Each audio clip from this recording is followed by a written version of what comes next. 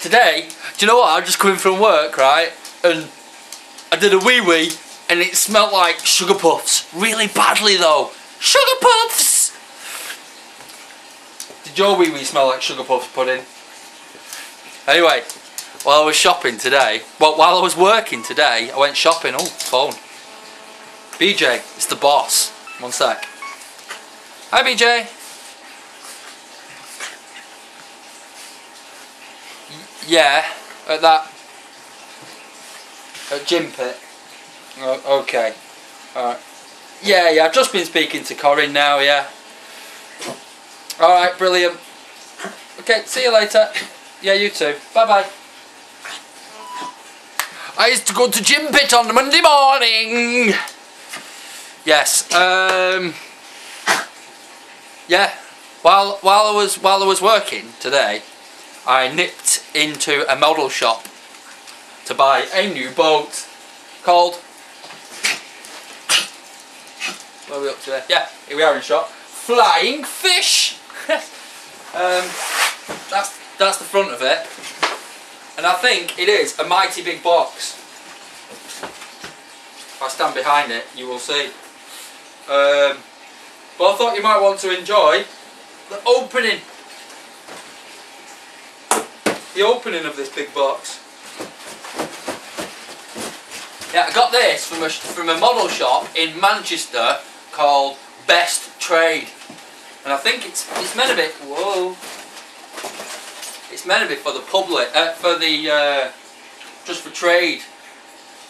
So I got this beast for 40 quid. In fact, 37 quid it was. Oh wow! It's massive. There's not actually much in here, but the boat. It's supposed to be a transmitter and stuff, charger and all the rest of it. I hope I've not been done. Oh wow! Look. Ah, there's a charger. It's all in the end. Charger. One transmitter. They've got really cool helicopters in there as well. And I have already got one. And my little tiny weeny one that I've already got, which cost me 25 quid, they sell for 30, 35 in places as well, was, oh, you got to build it, the propellers are there. What's that? More good stuff. Stickers. Misprinted stickers. What was I going to say?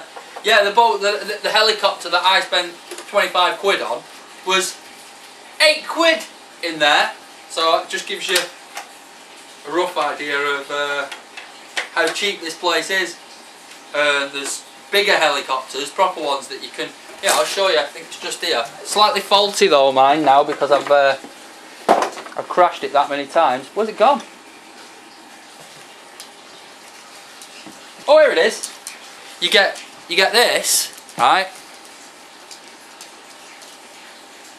It's got a pink nose at the moment because you weight the front down, right?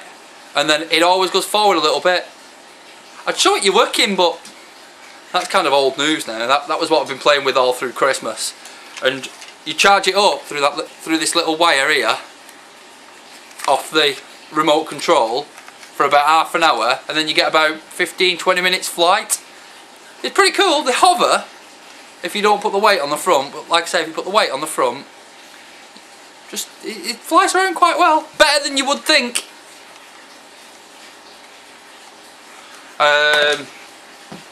Anyway, let's have a better look at this boat, eh? Oh, it has got props on it. There must be spur propellers. Props are already on. On-off switch here. Little spring-loaded thing here at the back. Let's have a look in here. Yeah, baby. 2 motors there. I don't know whether you can see it because of the light. Light's not very good in here. I presume you put your battery pack in there, which I've not actually seen yet. Oh, there's the aerial tube. which I presume just comes out, and then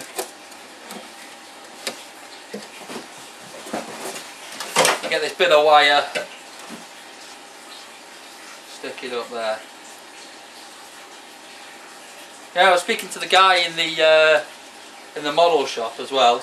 Like I say, it's called Best Trade. I think you can find it on the internet as well for cheap models and things.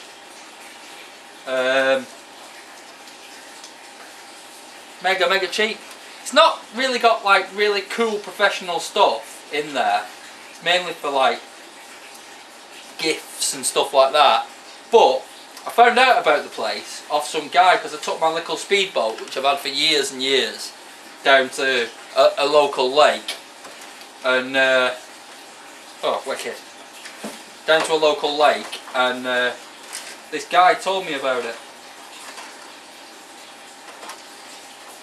and then ever since, that was like not that long before Christmas, and I've passed there a few times. Where is the battery? On the other end. Oh my god, look at the size of that! Come out, you swine! This is a similar sort of one that I used to put in my model cars years ago, but 1, 2, 3, 4, 5, 6, 7, 8, 2, 4, 6, 8, 10. There's 10 cells in that swine. This thing's going to go like shit off a shovel. 2 propellers, 2 motors. This thing is going to fly. Oh, do you know what that is? Just wait to tell you what that is.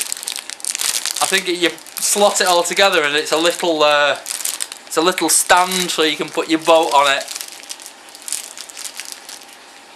Yeah, my little yellow boat, which I will show you,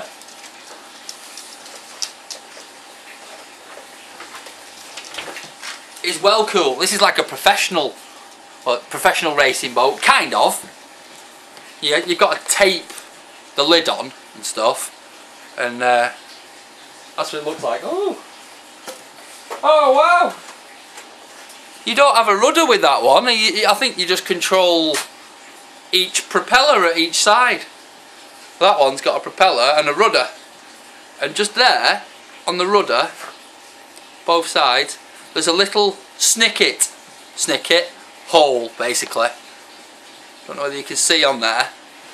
It's like a line, like a line cut into it, and that goes in there, up the rudder, down that orange pipe, inside,